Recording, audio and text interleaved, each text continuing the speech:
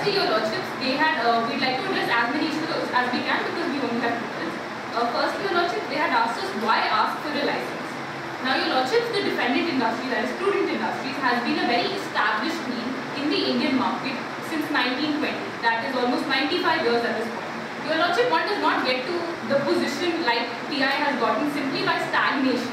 It is not our contention that their product, Zico, or for that matter, is not one that is technologically advanced. Asking for a license was merely so that the company could broaden its horizons and so that it could include incorporate technological changes.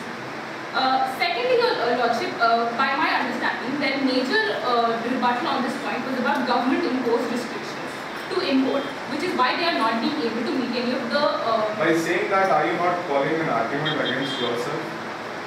Saying that they rejected your licensing or the technical know-how and still you are able to manufacture the separator? Indeed not, your lordship. It is not our contention. Are you not calling for an argument against yourself? Indeed not, your lordship. It is not our contention that our technical know-how is not as good as theirs.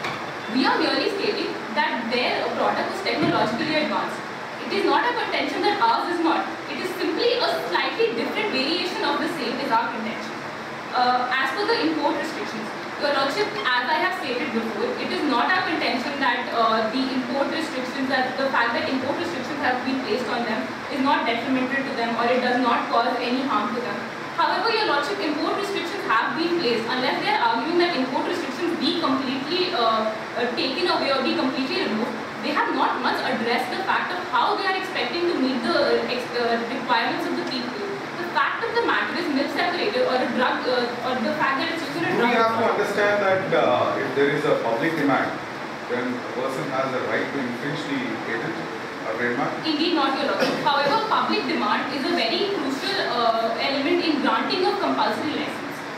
So our contention, your lordship, is that there is a demand. They clearly cannot meet the demand, which is a real shame that the import restrictions do not allow them to do so.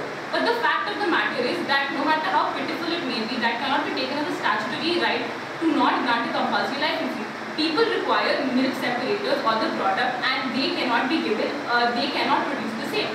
Hence, we should be granted a compulsory license.